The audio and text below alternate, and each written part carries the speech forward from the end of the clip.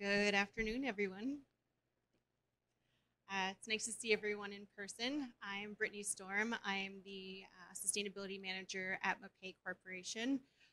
Prior to getting into the manufacturing side, I was a sustainability consultant for many of years, so I am very familiar with LEED. I speak sustainability very well and happy to bring it to the manufacturing side and share a little bit today about the technical side of sustainability and how you can go about selecting products for your sustainable building project. In traditional construction, the choice of products requires consideration of aesthetics, performance, cost, and in sustainability, these considerations are expanded to include making sure that occupant health and environment impacts are reduced. So project teams are increasingly looking at these sustainability considerations, and as the number of green building certifications increase, so do the number of green product certifications.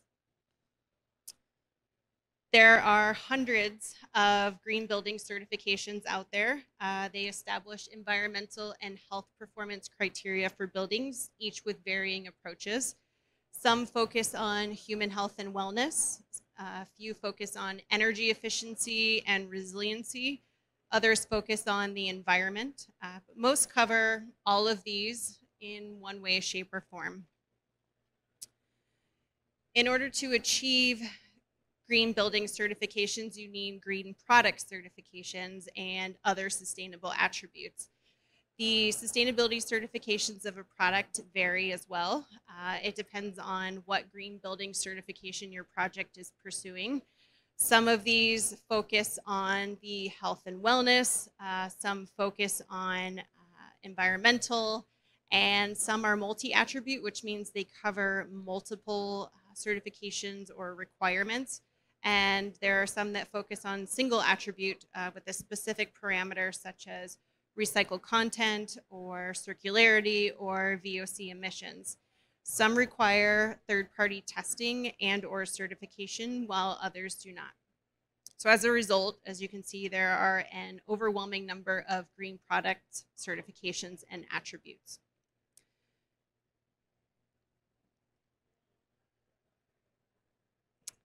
The sustainable certifications and attributes of a product can vary significantly depending on the product type. For example, the sustainable attributes of concrete mix are different than the sustainable attributes of wood doors, and they're different than the sustainable attributes of tile and tile setting materials.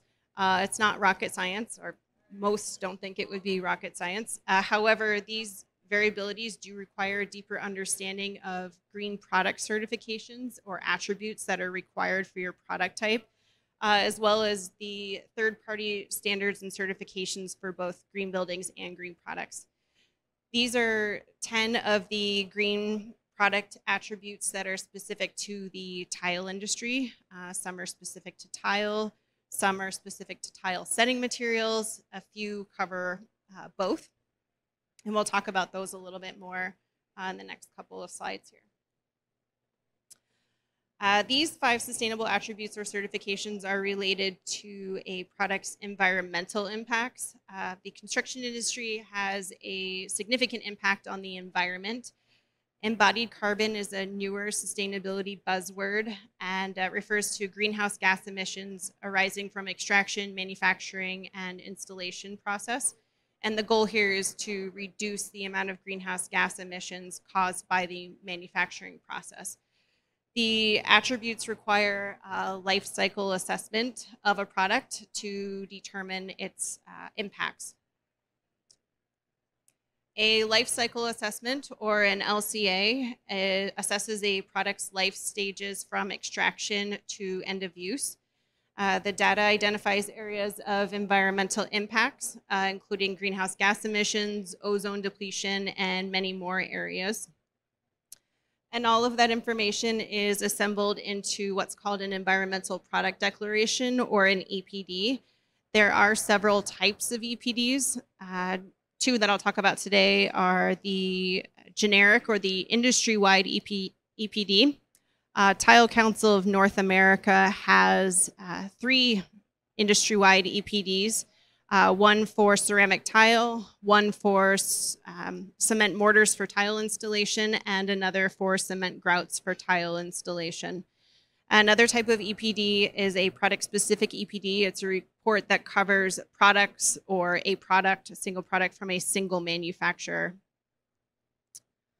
Using products with recycled content results in lower environmental impacts when you're using less raw materials. The pre-consumer recycled content refers to a material that is removed during the manufacturing process and reused for an alternative purpose before consumer use. So an example of this would be a tile manufacturer that purchases rejected porcelain tile or rejected porcelain from a plumbing manufacturer and incorporates that into their manufacturing process to create tile. That would be an example of pre-consumer, so it didn't touch the consumer's use part of it yet. Post-consumer is a reclaimed product that's already been used by consumers and would have been discarded if it was not recycled. An example of this would be, so for every 100,000 square feet of Mapisonic RM underlayment that's installed, it's approximately 1,400 tires that are diverted from a landfill. And extended producer responsibility is a strategy that shifts the responsibility of post-consumer management of waste back to the manufacturer instead of having a waste hauler deal with diverting from the landfill. And so tile that's considered damage, scrap, or waste after consumer use is returned to participating manufacturers for recycling and reuse. These 5 attributes or certifications are related to a product's human health and wellness impacts. Given that people spend over 90% of their time indoors, hazardous chemicals are a growing concern. In a perfect world, products would be free of harmful chemicals. This growing list represents the worst-in-class chemicals found in building products that should be avoided. Several chemical avoidance lists, such as Living Building Challenge's Red List, have been developed to address this growing concern. And manufacturers can screen for products for chemicals and provide documentation confirming whether or not the product has hazardous chemicals or not. And this is an example of a material ingredient report. And this is a document that discloses what is in a product. It shares the CAS number, the ingredient, its role, and its hazard category as a chemical. You may have heard of health product declarations, which is up in the top row there. Material ingredient reports are more than just health product declarations or HPDs. There are declare labels, manufacturer inventories, cradle-to-cradle certification. There's so many ways to disclose what's in a product beyond health product declarations. And then ceramic tile and porcelain tile are considered products that are inherently not emitting VOCs, which means that they don't off-gas or emit harmful chemicals. However, for tile setting materials, it's important for products to be selected that have low VOCs and low VOC content and emissions. Many finishes must be installed using adhesives and sealants or floor coatings that emit VOCs during and after installation. Project teams should select tile setting materials that have been tested and comply with California Department of Health, CDPH standard method 1.2-2017 for right now for VOC emissions. There are several third-party testing certifications for VOC emissions. There's UL Green Guard Gold, SCS Indoor Advantage Gold, CRI Green Label Plus. And VOC content, tile setting materials should comply with South Coast Air Quality Management District Rule 1168 for adhesives and sealants, and there's also Rule 1113 for floor coatings, other types of flooring or other types of materials besides adhesives and sealants. And lastly, the Green Squared certification. TCNA, or Tile Council of North America, has a product certification called Green Squared. It's a certification exclusively for tile and tile setting materials. It's a multi-attribute certification that covers everything from extraction to end-of-life use and incorporates all of the environmental and health impacts or attributes and certifications that I talked about today. It does require third-party auditing of manufacturing plants, plant operations, material ingredients, EPDs. It covers everything that all of these other attributes or certifications cover.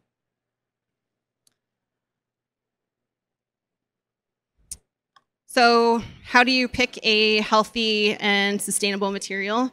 There are so many disclosures out there. There's so many certifications, so many standards. You don't know where to start. It's kind of like, where's Waldo?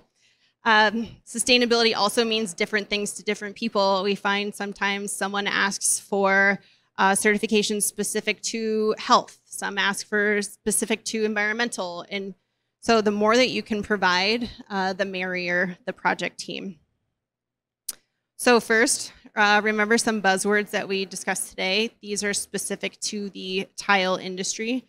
If your project is pursuing a green building certification, chances are you're going to be asked to provide one or more of these product certifications or attributes. So I always start with the spec section. Identify what green building certification is being pursued. After which, educate yourselves on what's being asked of you, what are the goals of the project, and then find out products that meet those requirements. Review the specifications. Hopefully, there's spec sections included for sustainability. 018113 is the sustainability design requirements that will notify you what green building certification you're pursuing. And then hopefully your spec section will also detail the green product certifications that the project team is looking for.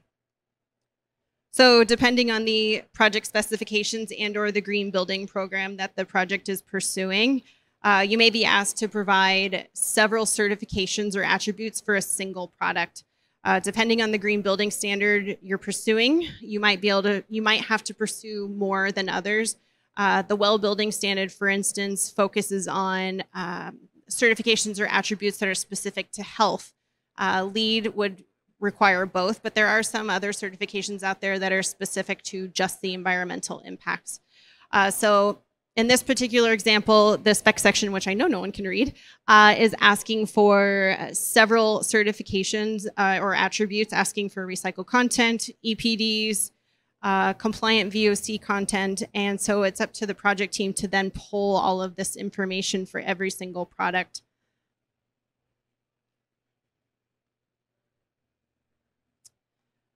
A wealth of sustainable information is available and continues to be developed pertaining to green products. So check your manufacturer's websites for sustainable attributes and certifications. There's a wealth of information out there, but ask your reps too.